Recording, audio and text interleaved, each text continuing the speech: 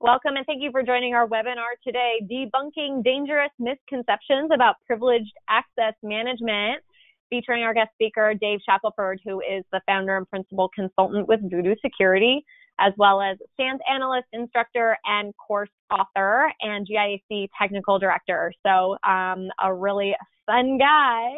We're excited to have him here today. You're also joined by BeyondTrust Deputy CTO Christopher Hills, who will briefly explain BeyondTrust concept of universal privilege management after Dave's portion, so please stick around for that.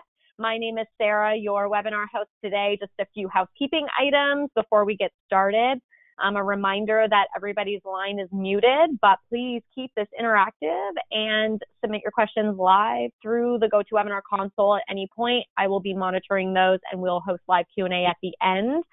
Also, today's webinar is being recorded and you'll receive a follow-up email containing links to the recording and slides shown here today within about 1 to 2 business days from now. The slides can also be downloaded via the handout section now if you'd like to follow along. Today's webinar is being recorded and you will receive links. I already said that, sorry guys. And then finally, if you're attending for CPE credits with ISACA, you can locate and download the attendance verification document in the handout section now. Submit proof that you attended today's webinar. If you're attending for CPE credits with ISC Squared, your CPEs will automatically be applied to your account within 4 to 6 weeks. I know I have a lot to get through in the beginning, so thanks for bearing with me, everybody. Okay, it is time to jump in. Let's welcome Dave to the line. Hey, Dave, we are ready for you. Are you ready for us? It might be a little, we're not really sure, huh? Well, as ready as I'm going to be, absolutely. So, oh, goodness. Yeah. So thanks for having me, Sarah, and thanks everybody for being here. This is Dave Shackleford. I am a little hoarse, so we were just laughing about this before we started. And so I usually have this sort of almost obnoxiously booming voice, but I am going to be a little more muted than normal. Hopefully you guys can at least hear me. So we're on the fun and exciting title slide. That's only fun and exciting for so long. So if we could go to the next slide, we will get this party started. Okay, Dave, let's get you to the next slide. There you go. There we go. Awesome. So, you know, I probably don't have to state this. I always sort of joke that I tend to start these webcasts with sort of a Captain Obvious slide, and this is probably one of them. But I think what we're starting to see out there is a dawning realization that's, you know, been coming for the last maybe 10 years that we have an enormous number of types of privileged access. And, you know, that sort of compounds in most of our organizations, not necessarily to lead to a definite breach. I mean, obviously that's not always the case, but it certainly increases the risk that we could have intrusions or we could experience some sort of a breach situation. And, you know, obviously what this means for us as we go through and evaluate the different types of, you know, just administrative accounts and the privilege models that we've created and how we've actually sort of allowed those to gain access to both internal resources or even coming from, you know, outside the organization. I think the bigger realization has been it's really gotten out of hand. And certainly for large organizations, looking at things like partners, you know, vendors, looking at even customer potential access for doing, you know, proof of concept with things that we're building for them, et cetera. You start realizing it's a big, big landscape that we've been sort of letting grow, and we've got a lot of different access that needs to be curtailed. Well, as such, as we have come to that realization, and I think, you know, security teams and the security community really started talking about this problem specifically, you know, I mean, it's probably 15 years ago when I remember seeing this, you know, this discussion really get going. And to sort of combat that, we've come up with sort of solution models that fall into this category called privileged access management, or PAM. But in my time in security, which is, you know, just about 2 decades now, I don't know that I've seen very many products or tools or suites of these types of tools that have had more misconceptions swirling around about them. And if you ask 10 different people in the security community, sort of what their perception of PAM and PAM products and sort of what, the suites that are available and what they're supposed to do and where they fit, you're probably going to get 10 completely different, or at least somewhat different answers, because there's a lot to do here, right? I mean, I think when we're talking about the topic of privileged access, it sort of crawls all over the place, right? We've got sort of vendor access, we've got our own admins, we've got application scenarios, we've got tons of different types of credentials that we've got to accommodate for. We've got lots of different sort of integration scenarios, both again with internal applications as well as cloud-based services and resources.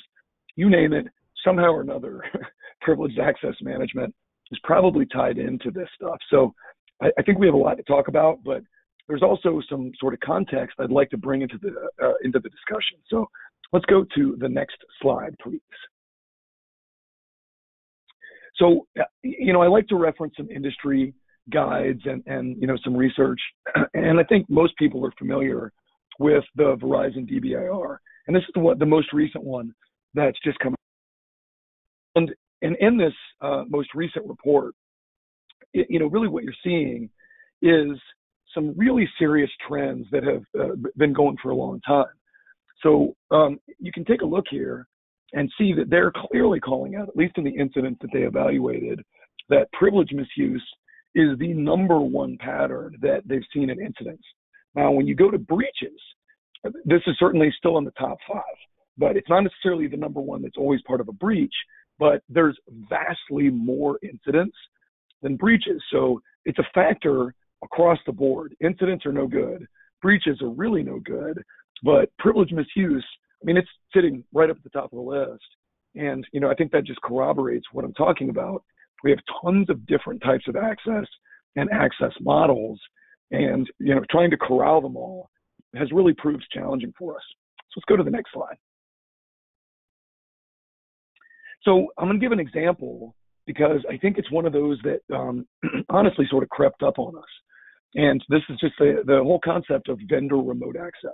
So vendors basically having some sort of monitoring of our environment, or potentially, being able to come in and perform remote support or remote maintenance for any number of different reasons. And we've seen tons and tons of cases over the past 10 years or so of these remote vendor situations being used by attackers to sort of perpetrate an attack chain. So we've known there are always risks with these types of access, but we have one, privileged access model in the form of vendor access that has escalated, I'd say almost exponentially since probably around 2011, 12, 13. And, it's also one of those things where you create these vendor ecosystems or partner ecosystems are really just third parties. I'm calling it remote vendor access, but that's really just one form of this. But it's remote third parties of some form that we've got relationships with. We've got partners, we've got vendors, and there has been a ton of abuse of this. And so this is another one that we have to try to reel in, and it's been extraordinarily difficult. So let's go to the next slide, and I'll give us an example. And this is one of those examples that I think most people in the security industry are probably familiar with. They've probably seen this one. So we go to the next slide, Sarah. Yeah, thank you. So this is one of my favorite examples. It's not the most recent, but it's an incredibly important one simply due to the implications of what it meant. So, OPM obviously is a government agency that is responsible for doing things like background checks, and in particular background checks for, pretty much everybody. But, we're talking about federal contractors in the defense space, people that are working with, really sensitive data and sensitive materials, and go through extensive background checks to be able to, even do work with those types of agencies and organizations. And the way that this thing went down ultimately came down to the fact that, hey, this agency, they've got connected partners and connected organizations for a variety of parts of the way their organization runs as well. And it's huge because there were a bunch of sensitive records related to people's background checks, which includes staggering realms of personal data. So if any of you guys have ever gone through a serious background check with the federal government in the U.S., you know exactly what I'm talking about. This includes, family members and all of their data. It includes friends and associates going way back. It includes jobs you've had. It includes addresses. It includes, all this information that was ultimately disclosed as a result of initial ingress through a related third party. Let's go to the next slide. And this really, sort of begs the question, well, how did it happen? And to be fair, there was a lot of transparency around this, or at least enough transparency for all of us in the security industry to learn some things and actually derive some things out of this. And so what we really believe happened was basically a credential hijack with a background check contractor that was, kind of tasked with doing a lot of these processing tasks and things. And they used that to gain access coming in because they had that initial ingress access in the first place. So what you're really seeing here is just, again, a hybrid connectivity scenario with privileged access. These guys coming in, got access to system resources, and use that to, of course, steal this data. And then there's been lots of, things thrown around. Was it the Chinese government, or was it, some sort of a state actor? There's still question marks about that. I mean, again, I'm not going to get into attribution here, but this wasn't that sophisticated. That's the thing. These guys had remote access. Privileged access was leveraged against that. So let's go to the next slide. And this is a great example of privileged access, but this is an insider. So, you look at this, and for those of you that don't know the story about Georgia Pacific, this one happened just back in 2017, so not that long ago, but it's a phenomenal example of insider threat, but it should have been one that was controlled. And so there was a sysadmin that basically created a backdoor VPN connection. And so you go, well, wait a minute. Who was paying attention to the VPN? Who was in charge of the VPN?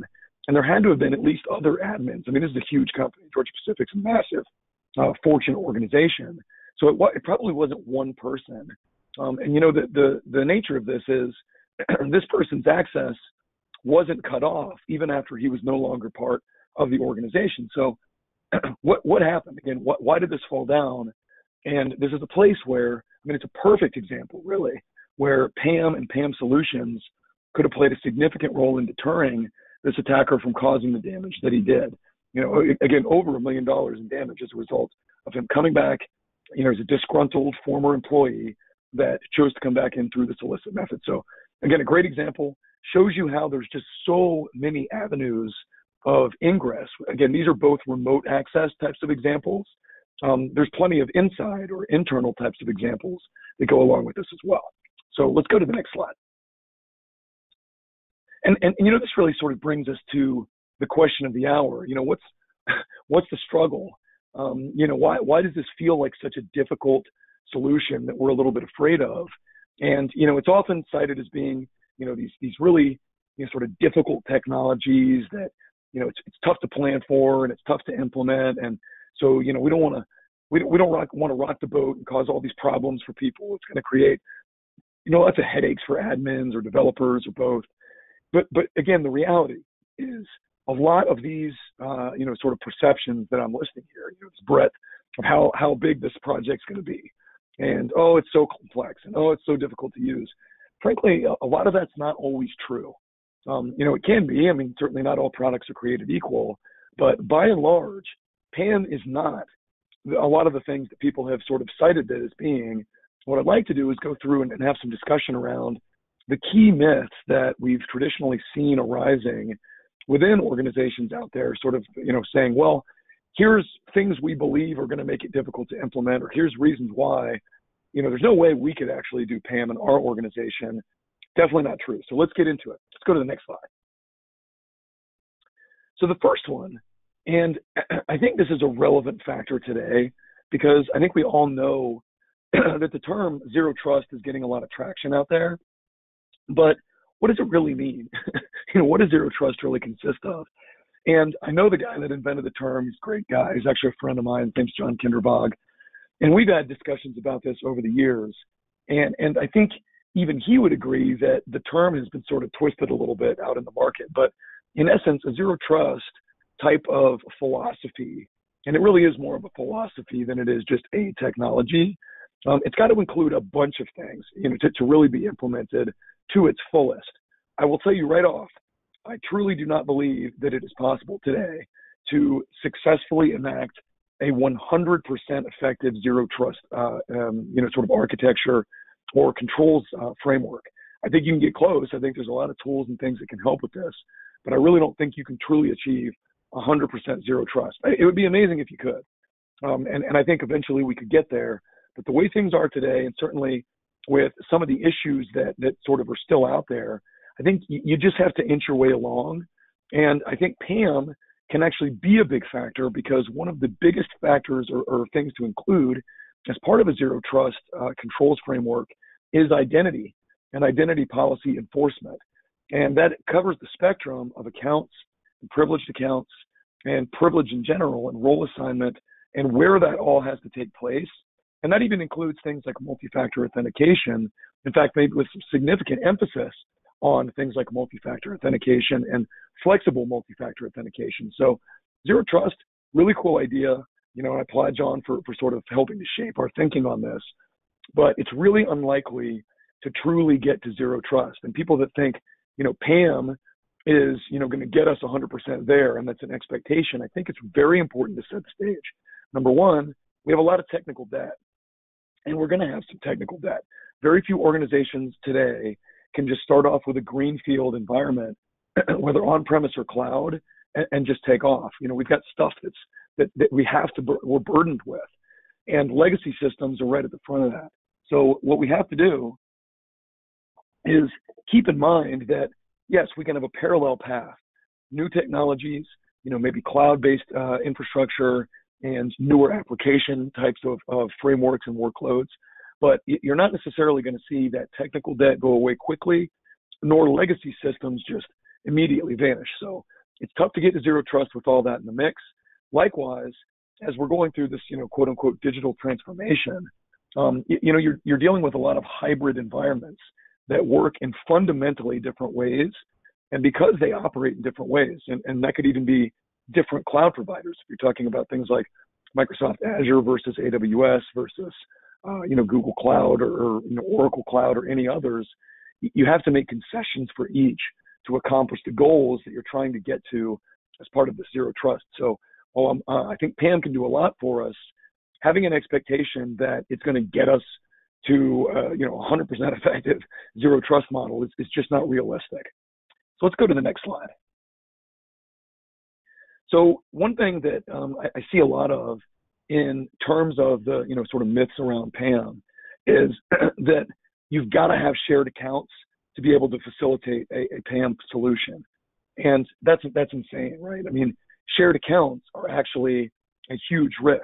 So PAM does not require shared accounts, and frankly, if I was talking to a PAM solution provider that even mentioned that they had to have that, I'd probably immediately disqualify that type of a vendor. So they're tough to audit. Again, we've seen this case of everybody sharing root. We see those still out there. I mean, I'd love to think that this was completely gone in most enterprises and most organizations, but no, we're probably stuck with them. It's at least some degree, at least in certain cases.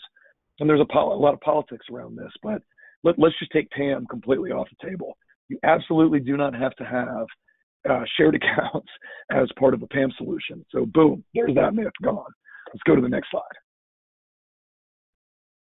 So let's also talk about what PAM is able to govern, because one of the things that I hear is, well, PAM, it's in the name, privileged. You can only manage privileged accounts with PAM, and so it makes it, maybe sort of a small, sort of scope in terms of the applicability within our environment. And again, that really couldn't be further from the truth. Now, I will say, if you've been in the industry for a long time, and I'm going back, back to the 2000 to 2005, maybe 2010, I will say some of the early PAM solutions really were sort of hyper focused on just privileged accounts, because that was what they were sort of billing themselves as. Today, that's just not true. I mean, if you really get an enterprise class PAM solution, you're going to find that not only can PAM solutions discover a variety of different privileged accounts across the environment, and this could be everything from directory services to local accounts to application accounts and things that are related to application workflows, but they should be able to find any accounts really that you point them at in different formats and different types. So it's not at all limited just to privileged accounts. That may be where you want to spend the most time, but PAM today, or at least robust PAM solutions, can govern a lot of things. You should also be able to use PAM to randomize and store passwords. So we're actually talking a bit of a secrets management scenario here as well. Enforcing least privilege access is a bare bones base minimum that PAM needs to be able to do. Controlling privileged remote access. Well, that brings us squarely back to some of the examples I just gave a minute ago. And it should be able to provide things like logging, behavior analysis of the types of events and activities being seen, and even some threat profiling in the more mature types of solutions. So that's a lot. And again, that is exactly what I would expect in a mature PAM solution today. So no, it's not just for managing privileged accounts, but that's an important part of it. It's for doing a lot of things that speak to privilege and the allocation of privilege. So let's go to the next slide. So another thing that I've heard a lot is, PAM can really only work with Active Directory. Or sometimes you'll hear people saying, well, it can only work with X, Y, or Z type of directory services. Again, that's not really true. You can use robust PAM to do a lot of things. And that should be things like mobile accounts, cloud-based directories. So this is Azure Active Directory and others. And even things like Unix and Linux accounts, which have been notoriously challenging to sort of get our hands around it and sort of pull back from a central standpoint. So this one is definitely a myth. And frankly, I think this one's been a myth for a while, and it's just not true. Let's go to the next slide. Another big one. So this one, I think ties together. I think it ties together with some of the other myths. But what we've seen is a wide variety of, sort of services and solutions cropping up out in the community that are sort of speaking to this concept of vendor management and vendor access. And one of those areas that's been making a lot of noise about this is, the password manager solutions, where they've been, sort of making a claim that you can manage vendor access that's needed maybe sporadically or, somewhat infrequently, and you can use password managers for that. I really don't think that's true, and certainly not for an enterprise where you're going to have a lot of different types of vendor passwords and third-party passwords. Trying to manage that through some sort of a central password management. I mean, I'm not going to say it couldn't be done to some degree, but it's hugely impractical. And you really will find, I think, in most cases that you need a much more robust platform in its own right to help not only manage credentials that go along with this, but also to help sort of manage the vendor access piece, which is things like network and even identity isolation, remote access. Again, if you go back to what we were talking about a minute ago, what we really would expect in a robust PAM, platform or solution, that remote access is a big part of it. You really don't tend to have vendors always coming on site. They're coming in from some sort of a VPN type of conduit or something else. So again, I think the myth that you can get away with managing vendor access with something small and simple really doesn't wash, and certainly not in big enterprises. So let's go to the next slide. And this will be my final myth, but it's a really important one. And this one might be the biggest one. And I've heard this, I've heard this dozens of times over the past even few years when I've been working with clients and even speaking with students and hanging out at different types of conferences and things. Most people have the perception that PAM is basically always an enormous headache that sucks up a ton of operational resources. I will tell you, I've seen implementations way back that were. So I think we've got some, sort of old prejudices that are still out there and make people think, well, this is always going to be a problem. And so we really need to be careful about trying to sort of tackle something like this. But even though it encompasses a bunch of areas, endpoint management or privilege management, account management, secure access models, it doesn't have to be a nightmare, nor should it be. And, again, I think it really comes down to the solution providers and being very critical. I mean, certainly as a security professional and one that's even advised and helped craft RFPs for my clients around this, this is something you should be critical of. I am 100% about ease of use, and especially around things like partner integration, because PAM really is an ecosystem. It's tying into a lot of places. It's got to be one of your day-to-day hands-on solutions that you manage.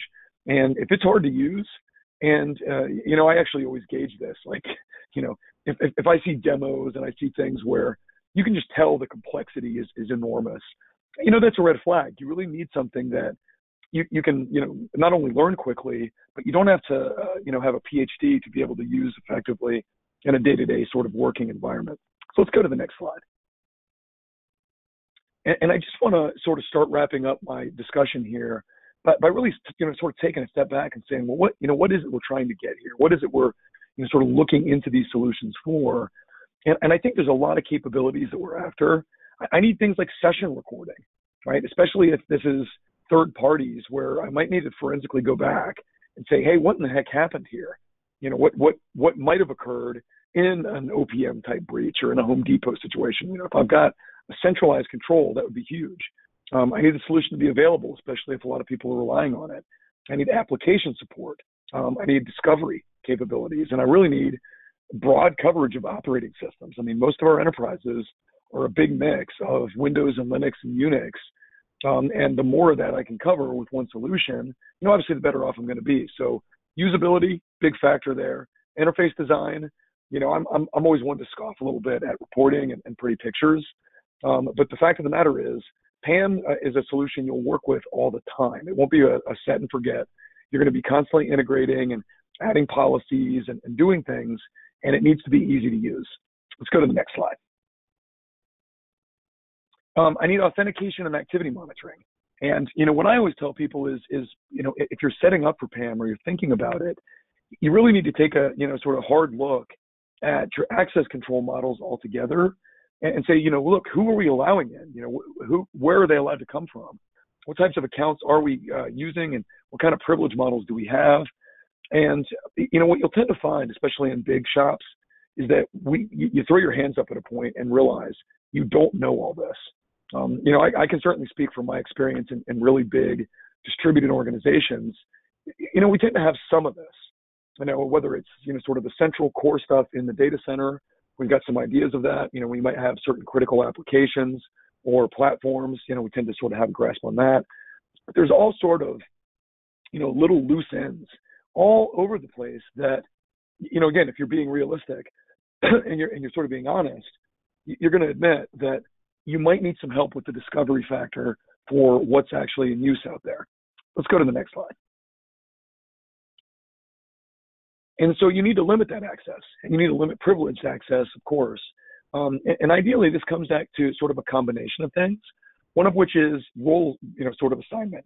We want least privilege model. I mean, that's one of the sort of few, I'll say, axioms of our industry that still holds true 100%. Least privilege is definitely something we should still be striving for and absolutely be looking for ways to implement. And that's a combination today in not only our on-prem environments, but most definitely in cloud-based environments of both network isolation and segmentation, as well as identity. So sure, yeah, we need gateways and some sort of a proxied access model. You definitely don't want to just allow vendors to arbitrarily land on your network like a traditional VPN client. That's a recipe for disaster, not only in sort of controlling that, but also monitoring for it. So that's a big factor. But you also need something to help define and control the role assignment to go with that too. So let's go to the next slide. So, what are the best practices? I'd say this is probably another Captain Obvious slide in some ways, because it's things that I think we've all been striving for a while. Separation of duties to where it's reasonable. It's getting tough actually with things like DevOps. Least privilege, definitely, again, a core concept. Strict password and account management policies. You've got to wrangle this. If you've got credentials hanging out all over the place, go to the MITRE ATT&CK framework. It's pretty clear early on that's one of the core things any attacker is looking for in lateral movement scenarios. We need to log and monitor and audit everything that's going on. And again, we really need to isolate and control people that have privileges and the groups that they're in, system admins, privileged users. That number is growing. Again, especially as we move towards things like DevOps implementations, it's getting harder to sort of distinguish what the privilege levels need to be, but we still have to try, and we really need to try to take a look and say, what's the sort of minimum level of access that each independent role within these types of teams for building and deploying applications anywhere. That's something that really needs more attention all the time. So let's go to the next slide. So I'll wrap it up before I hand it off to Chris. I'll just say, and maybe sort of recap, I think PAM, to me, is one of the more essential types of toolkits out there. I'm dead serious. This is certainly something that I've seen be effective. I've seen people really get control over their environments. I've also seen people significantly limit, sort of the potential disaster scenarios in those environments with PAM by, really putting less control or more control rather around each of the privileged user scenarios and applications that rely on that. Any PAM solution that's out there should ideally be a robust, relatively easy to put in place and manage. Again, it shouldn't take a year just to get it working. Certainly shouldn't be so difficult that nobody wants to use it. And it really needs to be part of your completely holistic, overarching strategy for everything in the cloud. So again, a lot of misconceptions about PAM out there. And I really just wanted to make sure we talked about those so everybody understands. Probably we've come a long way, and it's time to sort of revisit this. So Chris, take it away. Hey, thanks, Dave. Appreciate that. Some really good information in there. So my name's Christopher Hills. I'm the Deputy CTO. I wish I had as much experience as Dave did. I have about 15 years experience in the IT industry, with the last 9 years focusing solely on privileged access management, developing, architecting, engineering, and actually being a strong advocate in a financial backing and financial industry, working with other companies to help mature their PAM strategies. So that kind of gives you a little bit of a background about myself. Next slide, Sarah. So the new era of universal privilege management, as we start in 2020 and we kick off the year, we really wanted to drive home what privileged access management used to be known as. It's no longer managing just the password. Whether we go back to Gardner or we go back to Cooper-Cole or Forrester, we've really looked at distributed systems to manage all of these independent and non-joined management systems for PAM. And what we've done at BeyondTrust is we've actually complemented all of those and brought them together to provide a universal or unified means for privilege management. Go ahead, next slide, Sarah. So what does that mean, the universal privilege management? What we've done is we've actually complemented not only the passwords, and when I talk about passwords, I also talk about SSH keys, the ability to discover them, the ability to manage them, rotate them, just like Dave was talking about, and also audit them. In addition to that, the endpoint, the least privilege, removing that excessive admin rights. And one of the things and one of the misconceptions that obviously comes with that is removing those admin rights away from the endpoints, meaning the users that are using laptops, desktops, and workstations. We also mean removing those admin rights from those Unix, Linux platforms, from those Windows platforms. Service accounts that are configured to run on those systems are actually privileged accounts. So we also want to be able to remove the admin rights away from them. And last but not least is the access vertical of this. And when we talk about access, we talk about, is that the help desk user gaining access to your iOS device or getting access to your system and controlling the means for which that happens? Or does that mean controlling your third-party vendors that need access to your internal systems? So those three pieces we brought together, we've unified to provide an offering as we've cloned or named Universal Privilege Management. All of these pieces are brought to you on a unified platform called Beyond Insight. So it's a single point of login, single pane of glass. Once again, ease of administration, ease of being able to manage as well as control all aspects of these three verticals. In addition to that, being able to offer them both as an on-prem, as a cloud, or a combination of the two in a hybrid situation. Mind you, all of these are backed currently by a SQL database, which also accompanies the SQL analytics and reporting. So you have, with this piece and this unification, over 250 canned reports that apply to all three of these verticals. Go ahead, next slide. Kind of going back to what Dave says, we talk about the threat actors, and technology continues to grow. As technology grows, identities grow. And as identities grow, it provides an even larger threat scape for those threat actors. And if we look at, the breaches and across those breaches that have occurred within the industry itself, essentially 80% involve some form of a privileged credential. So being able to control, being able to monitor, being able to rotate, and truly have a full holistic approach on those privileged identities for managing it is absolutely critical.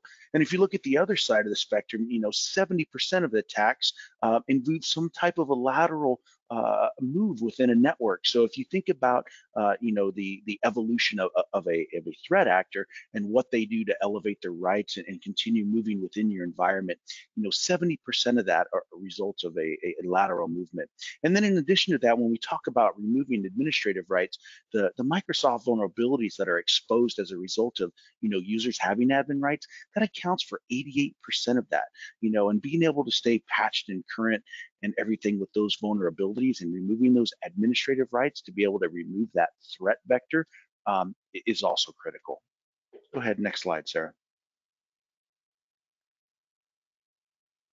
So as we talk about, what are the new requirements? Going back to what Dave mentioned, being able to have a fast deployment, being able to have, situational rights or just-in-time access for when it's need. What about, the dynamic continuous adaption, being able to discover those accounts as they're presented on the network, a fully automated approach, and being able to provide that to the end users and trying to be as least intrusive as possible. So once again, we look at both sides of that. We look at the administrative side, the ease of use, the ease of deployment, the ease of management for operations. And then we also look at and take into account the end user side, making it as easy as possible as we can on the end users. And then once again, having the granularity to expand across all three of those pillars and truly provide that universal management. Next slide, Sarah. So one of the things that we talk about is, and one of the things that I preach when I talk to CISOs is, you will find that no matter where or what company you go to, everybody's at a different point in their privilege management journey. And whether that's their PAM journey or whether that's, their endpoint journey, all of these pieces and what we offer, it doesn't matter where you're at in your journey, whether you're focused on removing the admin rights or you're focused on your privileged accounts or non-privileged accounts, or you're focused on your DevOps. Anywhere in your journey, we can actually insert ourselves with our platform and continue to grow and mature that PAM strategy. And this kind of gives you an idea of the ecosystem, if you will, as it relates to PAM and this universal privilege management, that you can start anywhere here and still end up at the same spot in the end as you continue to mature and grow. Next slide, Sarah. So one of the things that Dave talked about is the integration, the ecosystem. How can we integrate with other companies, whether it be threat analytics, whether it be vulnerability management, whether it be SIM, being able to provide that ecosystem through APIs, through plugins, through native integration is key. And having those, additional pieces of integration will not only, make our product and our tooling invaluable to you, but it also allows you to continue growing and leveraging the tools that you currently own without having to have additional costs. So keep that in mind also, whether you're trying to integrate with the cloud, we integrate with the cloud, the identity management, with SailPoint, with Savient, or even with ticketing systems, whatever they may be, whether it's BNC, ServiceNow, we provide that full ecosystem to basically complement your existing infrastructure. Next slide, Sarah. So one of the great things that you'll receive today, if I'm not mistaken, Sarah, correct me if I'm wrong, is busting the 6 myths about Pam. We kind of talk about the exact same things that Dave says, and this kind of gives you that guide that you can follow up through and kind of go through, what truly are the 6 myths about Pam and how this can actually help you with not only your Pam strategy, but also your Pam journey. One of the things that we struggle with often is how we can relate to a board. Hey, we need to spend money on Pam. We all know, finances are tight and budgets are, constrained, but this truly helps you bring that dialogue to some of those people who make that decision. And so this is key. So hopefully you'll enjoy that, and that'll be something you'll be able to follow up with after this. And then last but not least, next slide, Sarah. I'd like to think that this is kind of, bragging rights, if you will, but our statistics truly do show the value of what we offer. We're a market leader in the PAM space, whether you look at the Gardner, where you look at Forrester, Cooper and Cole. We have 75 patents within the PAM system. Our renewal rates are driven, and 90% renewal rate. We have over 20,000 customers in 80 countries. One of the things we don't talk about, it doesn't matter how large or how small the company is, doesn't matter what the industry that you're in or the vertical that you're in. There is not a one size fits all. We do grow and we do adapt to your environment, whether it's a large environment or a small environment. So don't think that this is I need a big enterprise, environment in order for us to be able to fit in. We truly do customize and partnership, with the companies that we work with for them to get the best out of their solution. So thank you, Sarah. The next slide, I believe, is the Q&A and the poll. Back to you. Yes, sir. Thank you. Okay, let's go ahead and launch our poll of the session, and I'll give you guys a little bit more information about that white paper as well, just so you know, and then we'll jump into Q&A. So if you are interested in being contacted by BeyondTrust, we would love to schedule either a personalized one-on-one demo with you to talk about any of our products or solutions, or if you would just like to talk more about what Chris was just talking about with the universal privilege management concept, or anything else in your PAM needs. So select yes, we would love to talk to you. We'll even just, sit down and talk about your horoscope if you'd like, whatever you want. So, but let's go ahead and dive into a couple of questions. Also, before I forget, you will receive a direct link to download the BeyondTrust white paper, Busting the 6 Myths of PAM, but the file can also be accessed in the handout section, so to the right of your screen, with the CPE doc and with the PowerPoint that we showed today. So you can download all of those together if you'd like right now, or that will be emailed to you within 1 to 2 business days. So let's go ahead and dive into some questions. Again, folks, if you have questions for us, just submit them into the chat box right now. Dave, this came in for you. So why is achieving quote unquote complete zero trust unlikely? Well, yeah, and that's a good question. And it doesn't surprise me that question came in, because I think a lot of people feel like it is something that's attainable in some way or shape. But I'll tell you, I think there's a couple of reasons specifically why. So number one, I think it's a moving target, right? In terms of what we're actually trying to define. There's, Google's like BeyondTrust model. And if you look at the stuff that John Kinderbog originally did around zero trust with Forrester and so on, they've got sort of a different twist on it. But I think the big piece of it is that we don't have full harmony between all of the elements needed to put it in place. So, and what I mean is, look, you got to have some networking, you got to have some significant identity, and you've got to have a lot of sort of application awareness and enforcement mechanisms for all that. Right now, those aren't 100% sort of working completely in tandem. So I think it's actually very likely that you could get significant growth or progress in any of those areas. But I think to collectively have quote unquote zero trust, especially across like a hybrid ecosystem between cloud and on-premise, et cetera, I think it's going to be a few years. I think it's going to take some time for all of the solutions and control models to gel more effectively before we can even begin to say that we're going to get to that. Thanks, Dave. Chris, can you talk about the strides that BeyondTrust has made in the hyper-converged environment that differentiates us from other PAM providers?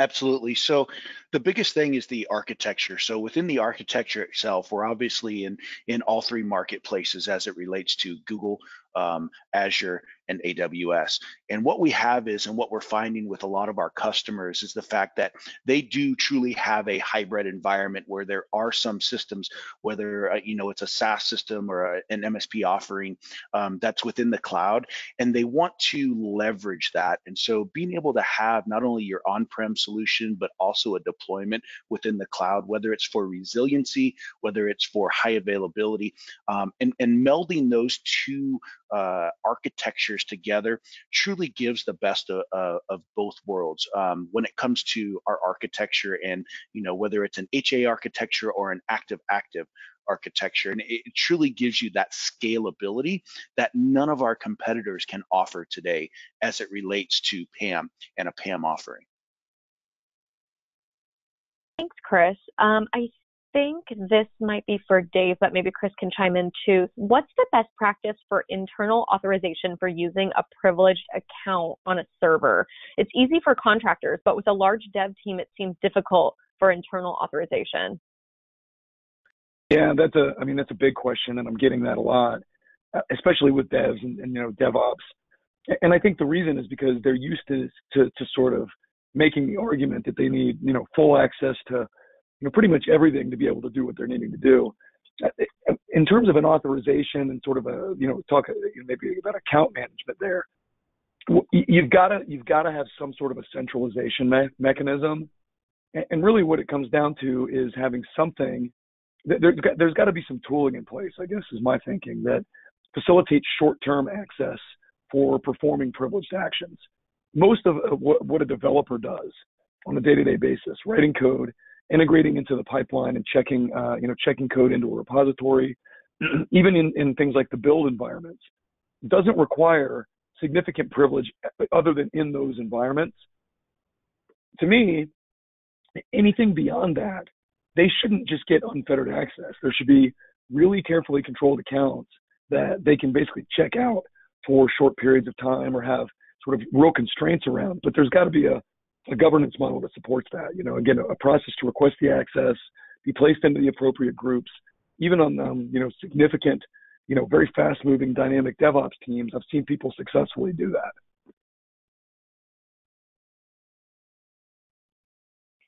Okay, Dave, another one for you. Why do so many organizations cling to quote unquote myths about PAM? I think it's easier that way, isn't it? We've sort of, I saw this thing back in 2004 that was a real debacle. Well, it's probably still that way. I think there's a lot of sort of, we saw this thing or we heard this from somebody in the community. I had a friend in the community that had a problem, so it's definitely a problem for everybody. It's just common, and I would say PAM's not the only major category of control that probably has that. But I think since PAM is so big and covers so much and has so many deep sort of hooks into foundational elements of a security model, people tend to perceive that, well, since it's so broad in terms of scope and coverage and capability, it must be incredibly challenging, and it's got to be something that we're probably incapable of putting in place, right? I've heard that so many times.